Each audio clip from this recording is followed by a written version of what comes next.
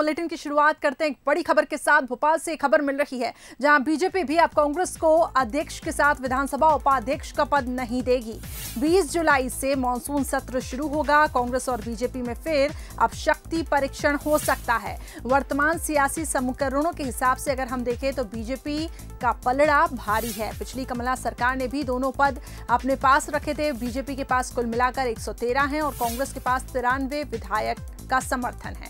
अध्यक्ष और उपाध्यक्ष के चयन में बीजेपी के पक्ष की संख्या काफी है।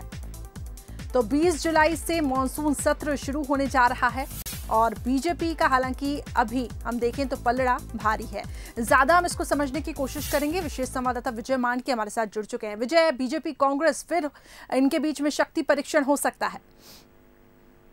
बिल्कुल करिश्मा, और मानसून सत्र जो है वो फ्लोर टेस्ट के दौरान यदि हम देखें तो अध्यक्ष और उपाध्यक्ष का चुनाव होना है, तो एक तरह से वो फ्लोर टेस्ट ही माना जाएगा, क्योंकि अध्यक्ष के चुनाव के लिए आपको विधायकों की संख्या बहुमत होना जरूरी है और इस समय बीजेपी की संख्या जो है बहुमत के करीब है।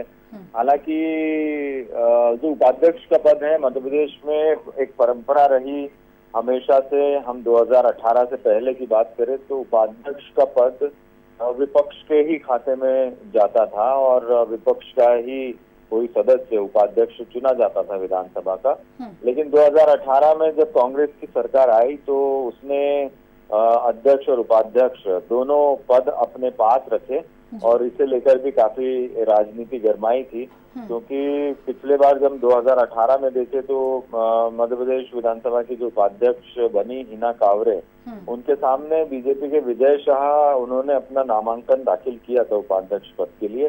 लेकिन चूंकि उस समय कांग्रेस के पास तो पूर्ण बहुमत नहीं था, लेकिन निर्दलीय सपा और बसपा ने जो उपाध्यक्ष के चुनाव में समर्थन दे दिया था कांग्रेस को और इसी वजह से बीजेपी का उपाध्यक्ष नहीं बन पाया।